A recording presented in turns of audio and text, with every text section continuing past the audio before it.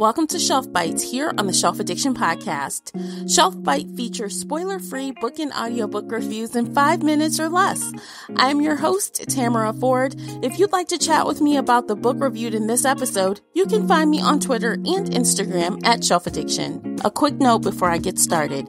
If you enjoy this show and would like to help offset the production and hosting costs, please consider becoming a Shelf Addiction Patreon subscriber. You'll gain access to exclusive Patreon-only content, including behind-the-scenes photos, videos, and bonus episodes, especially for you. We also have a Ko-fi account if you prefer to make a one-time donation. To find both of these, please go to shelfaddiction.com and click on the support tab. Let's jump into it. Beneath a Scarlet Sky, written by Mark T. Sullivan, and the audiobook is narrated by Will Dameron.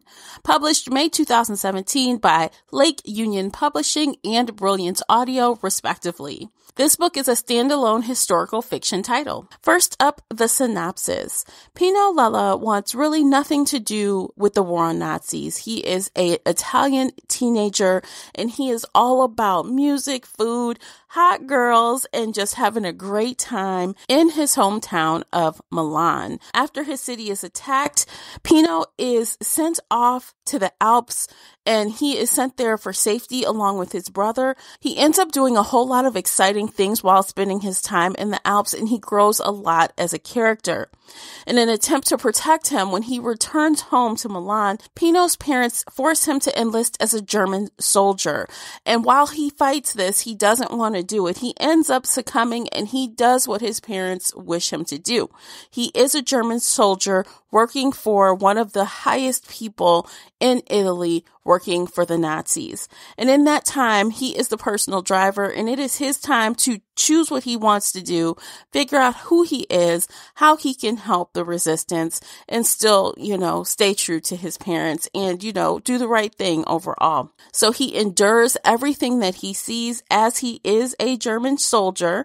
And throughout this thing, he is keeping secrets. He is falling in love with a girl that he met a while back. He has these almost unbelievable adventures throughout the book, and he is falling in love all at the same time with a beautiful and also sad backdrop of Nazi-occupied Italy.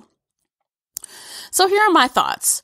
Okay, Beneath a Scarlet Sky is a fast read with a really nice bow tie tied onto the ending.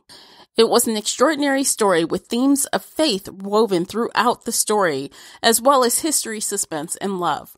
While it is a historical fiction read, it is also teeny bit narrative nonfiction, which makes me think of this book a little differently. With all of the fantastical escapes and close calls, at times I wondered how much is true and how much is made up.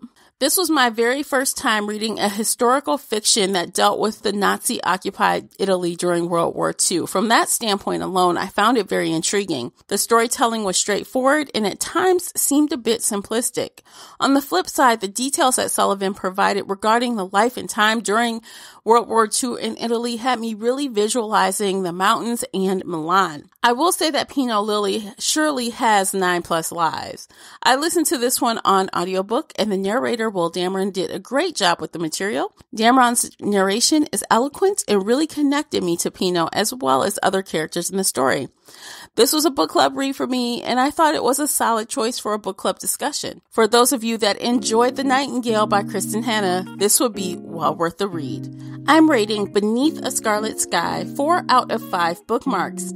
If you agree with my review or if you disagree with my review, feel free to let me know your thoughts by contacting me on Twitter or Instagram. Let's talk about the book. We can continue this over on social media.